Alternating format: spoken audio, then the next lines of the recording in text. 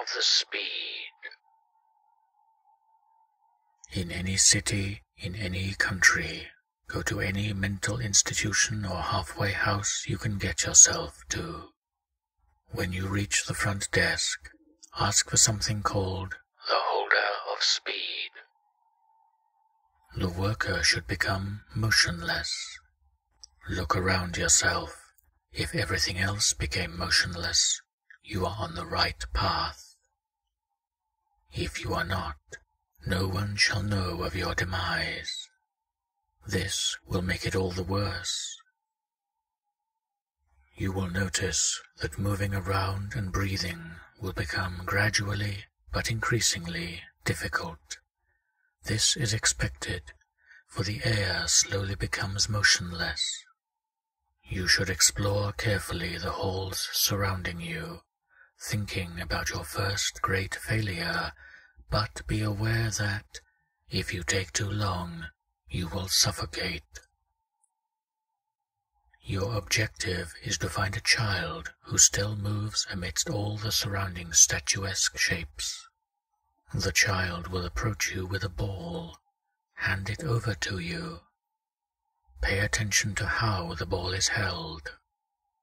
The child will then declare, "You're it," and then run outside the room, always giggling. What you will have to do is return the ball. Careful not to be fooled by the voice echoing within the walls, for wasted time means you're closer to death by asphyxiation. As time passes, the air will become harder to cut through, requiring greater strength. Warmth will slowly leave your body. Droplets of water will pierce your skin. Most likely, you'll be blinded, deafened, and similarly mutilated during this chase. Vision will be impaired as everything slowly darkens, as even light itself is eventually reaching a stop. It is certain that you will find the child in one of the hallways, under a beam of light. It could be coming from a window, a lamp, or any similar light source.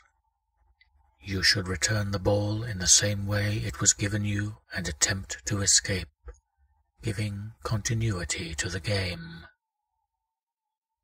If you succeeded, the air won't be heavy anymore. You will notice every place you ran past will be damaged to some degree. Depending on where you finished your ordeal, you may have to give many explanations to the facility's administration and somehow avoid imprisonment. If you failed, the child will once again hand you the ball as soon as you're reached. He will then again declare, "You're it," and dash through the corridors. You will probably die, pierced by the air's humidity and suffocated, before you reach the infant a second time. Your new-found agility is Object 32 of 538.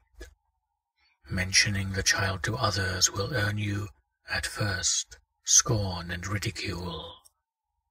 To mention him a second time is to invite your demise at the hands of everyone in earshot.